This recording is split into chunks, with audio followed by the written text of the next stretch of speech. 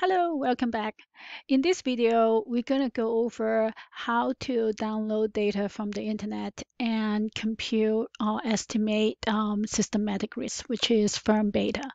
So to do this, remember this is the capital asset pricing model. Um, to do this, we'll need to get the return for a stock, the risk-free return, and also the market, and then compute the risk premium. To compute the market risk premium, we need the market return and minus the risk-free rate. So as we said, we need to find proxy for this risk-free return and the market return. We're going to use US T-bill as a proxy for risk-free return and the S&P 500 index as a proxy for the market return. With a caveat, as you know, websites change and URL changes. So be mindful that when you try this, it may have changed. If you have questions, please feel free to reach out to me. So for the 3 month Treasury bill return, the easiest way to access the monthly data is provided by the St. Louis Federal Reserve. This is their website.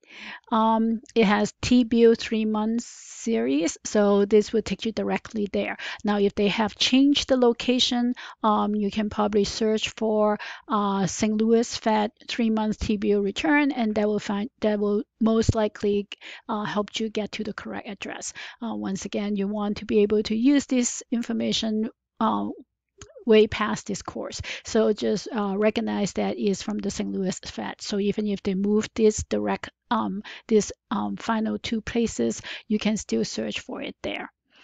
For the S&P 500 index, you can get it in many different places. The one I'm going to demonstrate today is from financeyahoo.com. The symbol, this is a ticker symbol that is used for the index in Yahoo, is a caret sign. The caret sign indicates that this is an index.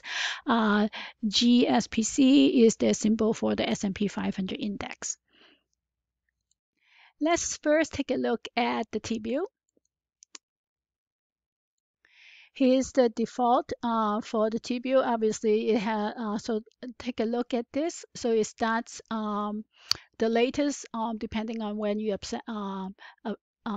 access this website. It will obviously be slightly different. The frequency is monthly. And you can choose, so right now the default is from the beginning of the index, which is all the way back to 1934. You can select 5 year. That's usually a good enough interval for estimation. And you'll notice that the T-bill is actually not as risk-free as we would like. Notice that there is a huge drop in T-bill in March of 2020. And for all of us, remember, this is the beginning of COVID. So this is a very unusual time period. If you're doing this for a long-term analysis, a lot of times people may try to avoid the 2 years of COVID. So to avoid COVID, we're going to start with 2015, January through 2019, December. So that'll give us 5 years worth of data. And we can download this. And you have different options. I'm going to download as a CSV file just to show you how you can do that. And you can open the file. So open up Excel, and then you can open the file just like you normally would. And by default, so you need to check your computer. By default, most computer would put that in your download folder. So, and because it's a CSV file and not an Excel file, you will not automatically show up. So if you click on the folder, that will show all the files besides the Excel file. So you can change it to all files. So change from all Excel file to all file, or you can even change it to CSV file. So if you go to all file, and then you see the file that you just downloaded. So this is the 3-month T-bill, and you notice that it goes from 2015 January all the way down to December 2019. So that's 5 years worth of data. If you highlight it, that's 60 observations, so that's 5 years worth of data. We're going to try to download some stock prices. I'm going to use financeyahoo.com. There are other sources as well. You're welcome to use any of those. And of course, you can use other stock as well, but you are welcome to follow along just to make sure that you get exactly the same result the first time. The company I'm going to use is Oracle. So if you don't know the symbol, you can just type the name of the company to search for the symbol. And if you scroll down, you will see all kinds of information about the company. So this is a free website, and the information is actually quite good. Here's a summary. You can look at the financial data. So this include income statement, balance sheet, cash flow statement. You can look at the annual statements. You can look at the quarterly statement. You can also download them. I guess you have to subscribe to Yahoo to do that. And then you can also choose historical data. Historical data is historical prices. You can choose the time period, and you can also choose the frequency. We're going to use monthly. In addition to prices, you can also choose dividends, stock split, capital gain. We're going to use historical prices. For the time period, we're going to try to match the same data that we get for the interest rate, for the T-bill rate, so that the days will line up. One thing that we need to also be mindful is that these prices are not returned. The T-bill return data, so we need one extra period of data for prices so that we can compute the monthly return.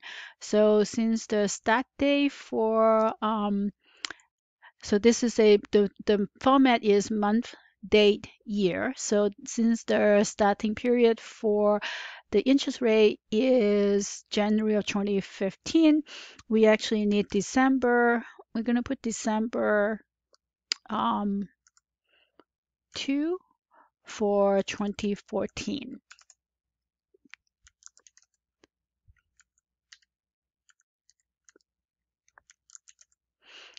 And then the last period is also December. Again, we're going to use 2 to 2019.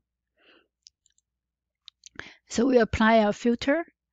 Again, once we scroll down to make sure that we are picking up the date that we want. So the last one is December 2019, and the first one is December 2015, so that we will get December 2014, so we will get January 2015. Okay, once we have the date that we want, all you have to do is select download. Notice that is also downloaded as a CSV file. So we've done that before.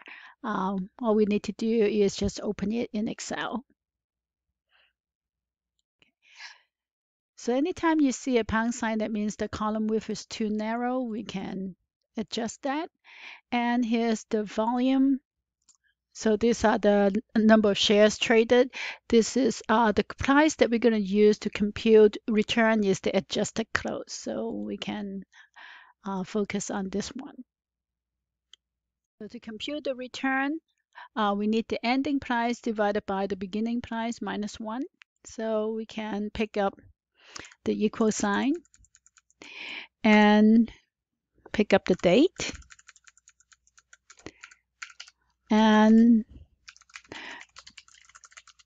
the return, Mr. said, is the ending price. So ending price will be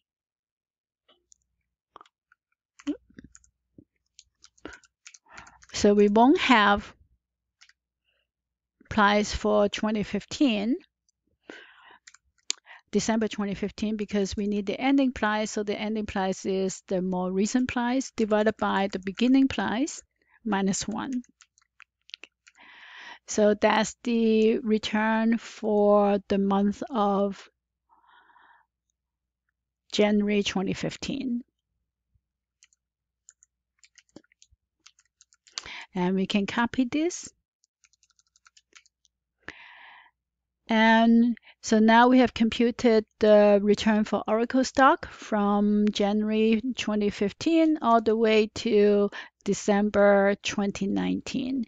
So we have the return that on the days that matches our risk-free rate. Next, we're going to take a look at how to get pricing data for the stock index and how to compute return for the stock index. As I emphasized, there are many different data sources. Finance Yahoo is just one of them. So this is, you need to specify the symbol that you're looking for. And we know that we want the S&P 500 index, which is the correct sign, and then GSPC. So that's an S&P 500 index. One difference between the stock data and the T-bill data is that the T-bill data is already return data. The stock data, so first let's go to the historical data. It is a price data, so we have to convert the price data into return data. We'll have to do that on our own. So we have to change that to monthly, and then again, we can specify the default date, but we want to match what we have used. So we remember that we started with January 2015, but we need one more month of price data in order for us to compute the return data. So we're going to start with 2014, December 1st, and we're going to end in also December of 2019. Okay, and we'll apply this. Unfortunately, Yahoo does not provide a download button for the S&P 500 index. So to do that, we actually have to use a function in Excel that allow us to download data directly from the web. So open Excel, you can create a new file in Excel just so that you don't mess up anything else that you have done. What you want is select data, and then you have an option to import data from a web page. So you have to provide the web address, the URL, and we can copy that from what we have specified. So let's go back to the browser. So remember, this is the one that we have specified. It is, we should double check, is from November. Actually, we need to make sure that the second one is in December. So we'll put December 2nd. Okay, so that's correct. So November 30th, 2014 to December 1st, 2019. So once again, we want to change that to second. So we have December through December of 2019. And the reason we have to do that is because of trading days. So always check to make sure that you have what you're looking for before you start downloading the data. Okay, and now we're gonna copy the URL. So we just have to do copy. And then we can go back to Excel. Okay, remember in Excel, we choose under data from the web. And now we have the URL, so we can paste it.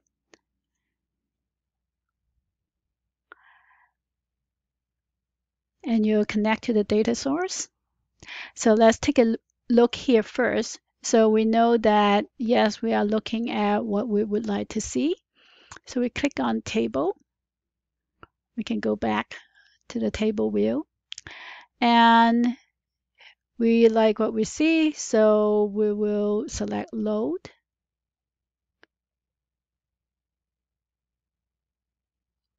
And it will import the data into Excel.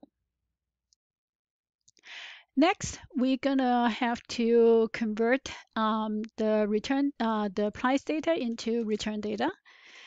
So remember that the return data, so this is the SP500 return. The return data is equal to the ending price, so this is the adjusted close price, divided by the beginning price, which is the adjusted close, and then minus 1. So that's the return for the month of 2019. December 2019. And once again, we don't have a return for the last month. So the calculation is really easy. So here are the monthly return on the S&P 500 index. Once again, is the 5 years worth of data. Now, in addition to downloading the data in this way, we can also use a simple copy and paste. That may not be as reliable, but it will also work if you are having trouble with the web,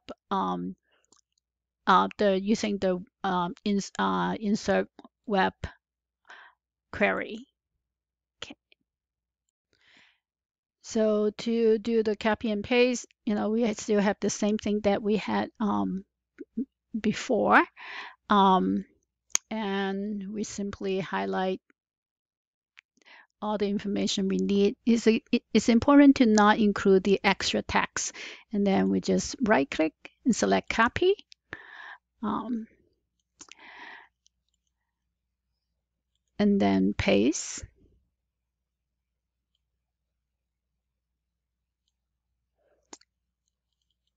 So if it works, it's a lot easier than using the web query, but learning how to use the web query also gives you another tools. And we can compute the return the same way. So we're going to pick up the date. And again, we're going to use the adjusted close as the pricing.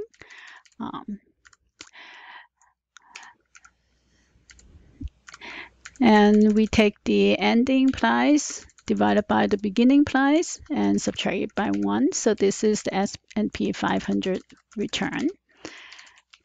And we copy it once again through the time. So we have from January 2015 all the way to December 2019. You can change the format of the date so it's easier for you to see.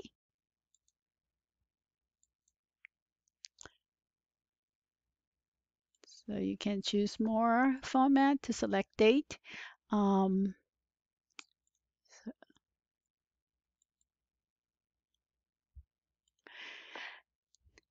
Now we're going to start the difficult task of combining all these dates together. So remember, we have downloaded the treasury T-bill rate, the stock return, the stock prices, and convert that to return, and also the S&P 500 index and convert that to return. Now we have to put it into one worksheet. I'm going to create a blank worksheet so that we can show you how to copy everything over. So I open up a new worksheet and then I call back. This is the worksheet that contains the T-bill rate. So I'm going to copy all of this.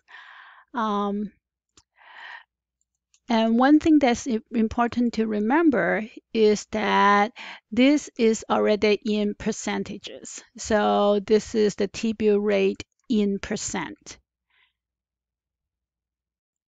So I need to convert this into decimals. So I'm going to put the word TBIL in here so that it's easier to remember. So to convert this into decimal, I have to divide this by 100.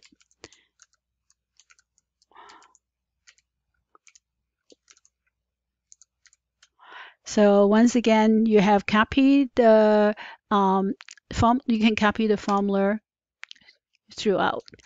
Now, once you have computed this, this is very different from a model where you want to keep all your formulas. In fact, here you don't want to keep the formulas, you want to convert this into value. To do that, to select the entire column, you can hold down the Shift key and then press the down arrow key. Um, or you can select all the way to the bottom. You hold down the Shift key and then hold down the Control key and then press down arrow. So we can copy this and then we want to paste this and we want to paste it as values only. So this is a special way. Once you select that, you'll notice that the formula is now gone and these are just the decimals that you have computed. So now I'm going to label this as my TBIL return. So I know that that's a return data. I no longer need the original, so I'm going to delete that. Next, I'm going to go open up the worksheet that we have created, the Oracle stock return. Remember, this is my Oracle stock return. I'm going to move the label down one row so that is right next to what I needed. So I'm going to copy this. So select and copy both columns. And now I'm going to switch back to the workbook that I was working with. This is the workbook that we created, the TBIL return. I'm going to select the first row here, and I'm going to paste what we have copied. Once again, I'm going to paste just the numbers, just the values. So you can select just the value or the value and formatting. I'm just going to put the value here. One thing that's very important is to check to make sure that we are lining up the dates correctly. So we check to make sure that the dates are lined up correctly. And notice that even though I use value, I paste it as value, I get rid of the formula, it is carried out to many decimal places. And that's exactly what we want. Once we check that the dates are correct, we can get rid of these two columns. And I'm going to save this. So always save your work and save it often.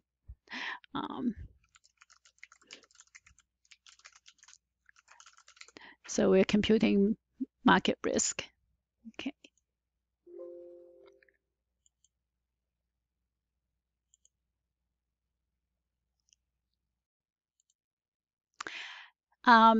Okay.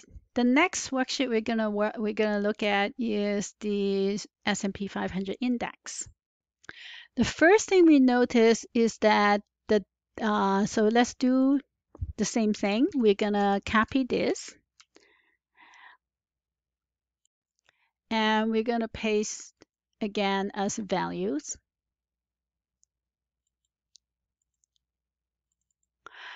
One thing we notice is that the days are not matching up. This is 2015, this is 2019. In fact, this is in one of this is in ascending chronological order and one of this is in descending chronological order. Fortunately, there is an Excel function command that allow us to do that quite easily. To do that, we're gonna go to data and we're going to use the sort function in data. It automatically select this for us. If you didn't, you can pre-select this. So before you start, make sure that your cursor is on the date of the two columns that you want to sort. So the box is checked. My data has headers. So that means the first one is called date and the second one is an S&P 500 return. And if you click on column, you'll see that those two were included. So I'll select date And I want the oldest to newest. So I want 2015 to come before 2019. Select OK. And you'll see that Excel has sorted this for you. And now you can match the dates. And indeed, the dates are matched. And now we can get rid of the dates because they are all matching. And we can save it again. So now we have the T-bill return, the stock return, and the S&P 500 return. Before we can compute the market risk, we have one more calculation to do. And that is we need to compute the excess return for both the stock and the index. So we need the Oracle excess return. And to compute the excess return, all we have to do is take the monthly return minus the T-bill return. And we can change the format so that it's easier to read. So we can make that 4 decimal places. The same thing for the S&P 500. We need to compute the excess return. And that's also equal to the S&P return minus the T-bill rate.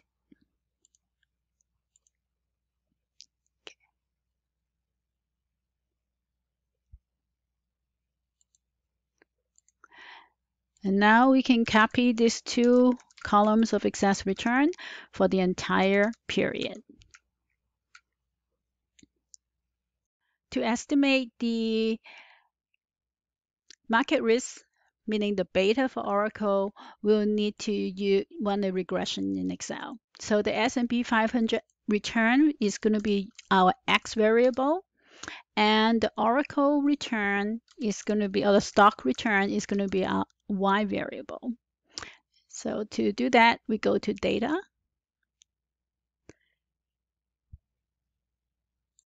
And under Data Analysis, now, if you do not have data analysis installed, you may see a prompt for you to install this this add-in package. But if you do, then it's all set to go. So you can select regression. So it's an input Y range. So remember, this is Oracle is our Y range, and I will include the label because, and when you do that, make sure you check the label. And the X range, again, is the S&P 500 excess return.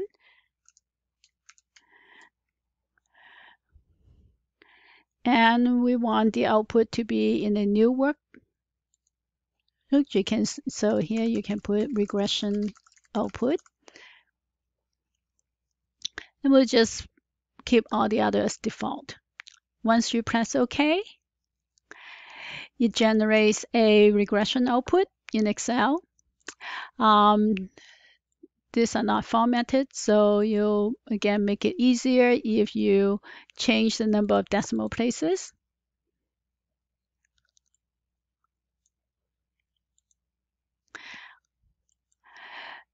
And the coefficient,